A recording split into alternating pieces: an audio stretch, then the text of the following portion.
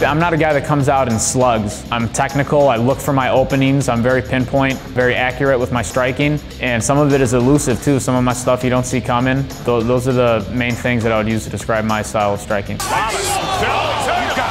My striking started off when I was a kid. I took Taekwondo for a few years, and then after that I moved into wrestling, and when I was done with wrestling and started training for MMA, I started training boxing and Muay Thai and putting it all together and adding other styles into it also. All of that kind of combines together, makes for a good style.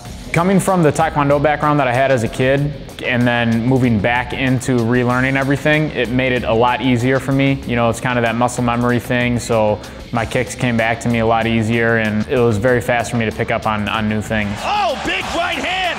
Lamas has got him hurt! There's always an opening, you know, in every spot of the fight, there's always an opening. You just have to be able to find it and use it.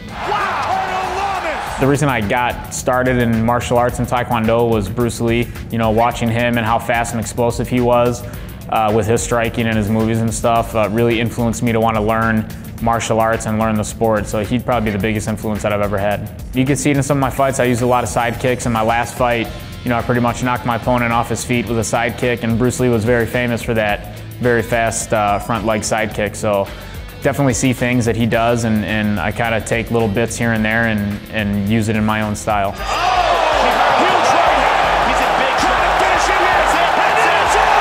I'm excited for this fight. Chad is a quality opponent. He's one of the best in the division. He's very explosive, heavy-handed. He's got great wrestling, so he's well-rounded around, you know, the entire game of MMA. And I'm the same way. So I think when you put two guys in the octagon together like that are so well-versed in every aspect of MMA, it makes for a great fight, and it's going to be very entertaining for the fans.